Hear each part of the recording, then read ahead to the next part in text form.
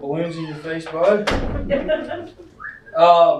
Welcome, everyone. I'm really glad that with all that's going on, we're still able to celebrate our student athletes here.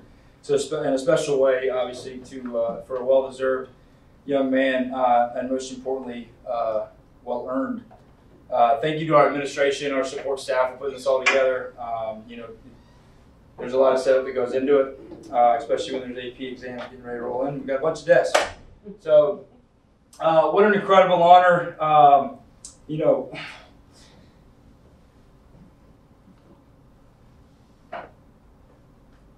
guys know me by now. Just an incredible honor to recognize Calloway for his commitment to play at Furman. Here's the line where it says, "Bear with me," but I thought I would joke up a little later. The price of anything is the amount of life you're willing to exchange for it. And I use this quote a lot. And so I think often, and I use it often, but there's no better example than this guy right here next to me. I had some before and after pics. They were his headshots from his sophomore, junior, senior year that Mr. Knuckles sent me. I couldn't print them off, but we'll show those later. I didn't want to embarrass you too much. But I was just curious to really go back and look at what his sophomore headshot looked like, what his senior headshot looked like, and obviously what he looks like right now. But you can probably picture those visual transformations, obviously, what I'm talking about. But what comes with the visual transformation is not only the physical stuff, but to me, it's the mental and emotional transformation. If we look at the current state of Callaway's interest and thought process now from where it was 3 years ago, he is currently talking about 1970s, 80s, 90s bodybuilders with my father out at track practice. And I don't know, Mom and Dad, if that was kind of in his interest when he was a freshman in high school. But that's all he can get right now. And I know it makes him really happy. But Callaway took an interest in the weight room and training and sparked a fire that I think most certainly has changed his life forever. The weight room is not the most comfortable place in the world, and rightly so. It challenges every person with physical strain, mental toughness, and emotional frustration, which him and I had multiple conversations over the phone or in person. But what you see here today is a product of conquering all those things. And the work is still ongoing, which I believe is what is still igniting his fire. But when he transferred this work to the football field, obviously what we're here for today, there was the obvious physical improvements. But what I noticed most was his confidence. And I could not be more proud of the progress he made on the field, devoting himself to the 2 new positions and providing, or proving that he could play at the next level. And he is just getting started. Your work ethic will always keep your ceiling high, Callaway. I know there's multiple coaches in here, teachers that have seen this growth on a daily basis, but it's really been an honor to be a part of it. I can't wait to see you take that next step, Cal.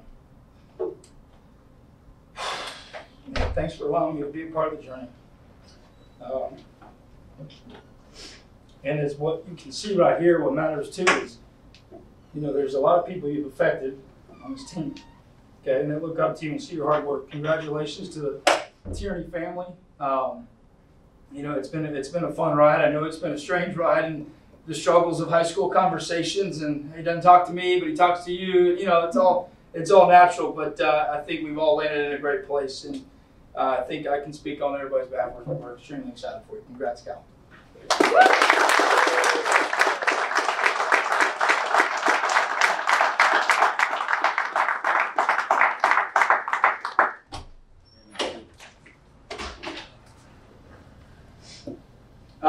Oh yeah, that's right on the monitor. So from here, Cal, we just wanted, obviously there's plenty of pictures to be taken. We want you to have a chance to say a little something. I'm not going to tell you what to say. It's all you.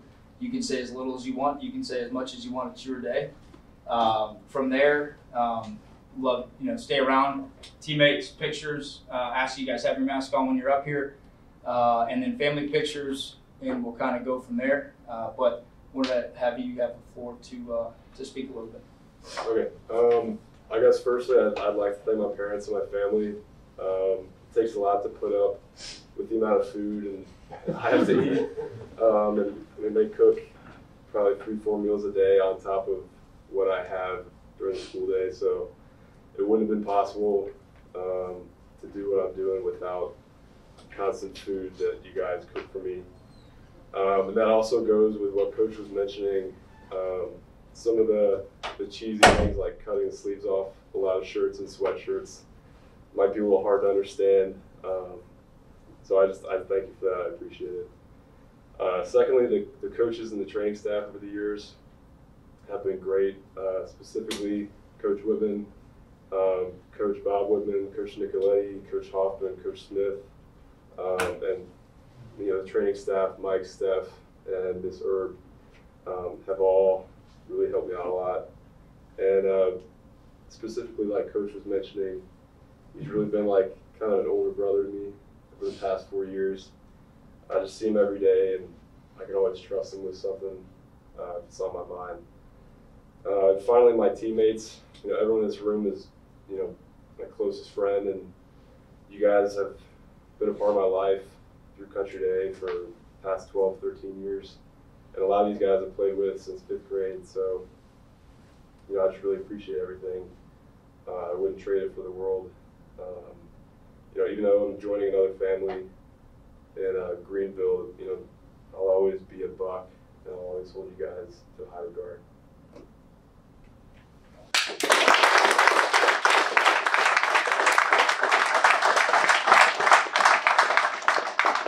So I think we're gonna sign, and then like a big sign, smile, right? Mm-hmm. Alexis, you can kind of instruct them. You can go ahead and take your mask off if you just want to sign, and then give me a smile.